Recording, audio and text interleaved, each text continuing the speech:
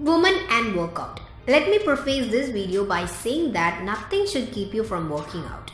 Working out is good for you, very good for you, and a healthy lifestyle is way more important than getting one extra day out of your blowout. Food. You are already careful about what you eat. You are not changing your diet. Start paying close attention to your sense of fullness. You don't need as many calories as before thanks to your metabolism. Hair. The trick is to not tie your hair up in the same place on your head every day, which causes breakage over time.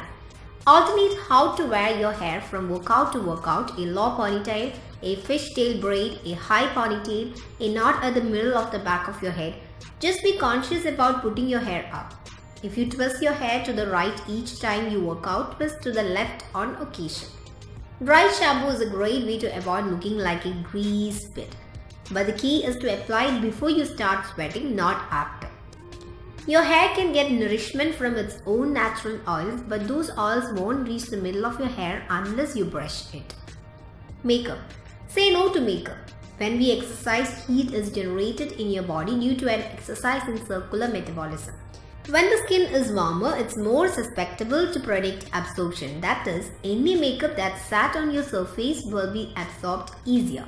This can then lead to an increase in congestion and blockages within the pores, meaning congested skin and blackheads.